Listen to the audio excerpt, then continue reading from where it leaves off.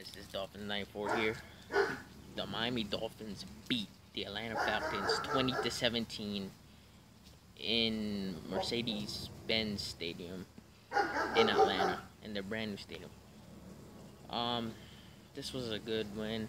Offensive got it going in the second half. Props to you, Jay Cutler, for getting 2 touchdowns, one to Kenny Stills and the other one to Jarvis Landry in that little sweep pass thing that he did.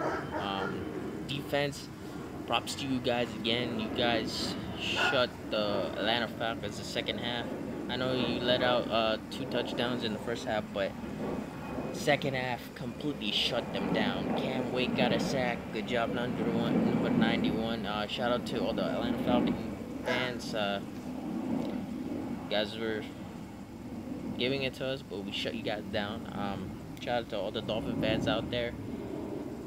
Now we're 3-2, so the AFC East standings are the Patriots Patriots are number 1. Those are second place since the bye week, but now we're third place, and then Jets are last at 3-3. So it's pretty close battle in the AFC East, but good win. Next week we got the Jets at home. Let's get that win to go 4-2. It's winnable. Get that revenge.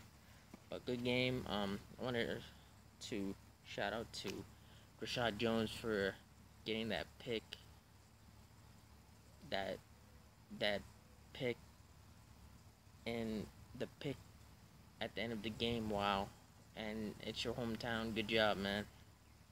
And good job defense. You shut down Freeman most of the game. I know he got some big yards half the time in that game, but he got shut down, and he didn't even score a touchdown. It was Coleman who scored 1 touchdown, and then number 17 that got a big pass there. So that was it. Offense did a lot better, and Jay Ajayi was running on their defense. So, and Mike Pouncey, I hope he's okay. Props to the backup center that did good. So it's good. Good job, guys. Good for this win. 3-2. Amazing win. This was a better all-out performance by the Dolphins on both sides. The defense, just props. They just been playing hard, and then the offense got it going in the second half. Good job, boys. Now let's get the revenge on the Jets. I'm gonna enjoy this win, and then next time is the Jets. So fins up always.